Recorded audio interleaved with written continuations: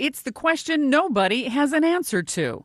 Just how much oil is gushing out at the spill site deep underwater in the Gulf of Mexico? Well, I'm glad you asked the question. Let's talk about estimates. Well, as of now, the National Oceanic and Atmospheric Administration says it believes 210,000 gallons or 5,000 barrels of oil are spewing out every single day. And that's the number BP is sticking with, too.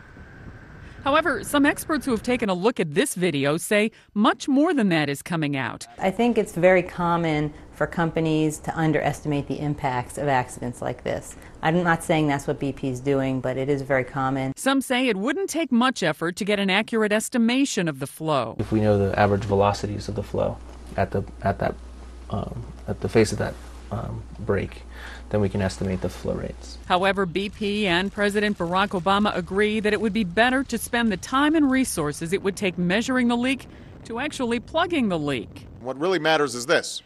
There's oil leaking, and we need to stop it, and we need to stop it as soon as possible. And the Coast Guard adds their response isn't dictated by how many thousands of barrels of oil are coming out. Frankly, whether it was 1, 5, or 10, or 15, our mobilization of resources have been for something far beyond that because we're always prepared for a catastrophic event.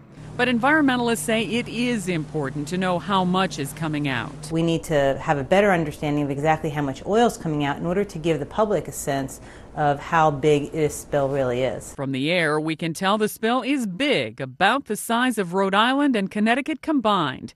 And everyone agrees it's only going to get bigger until the leak is plugged. Sandy Kozel, The Associated Press.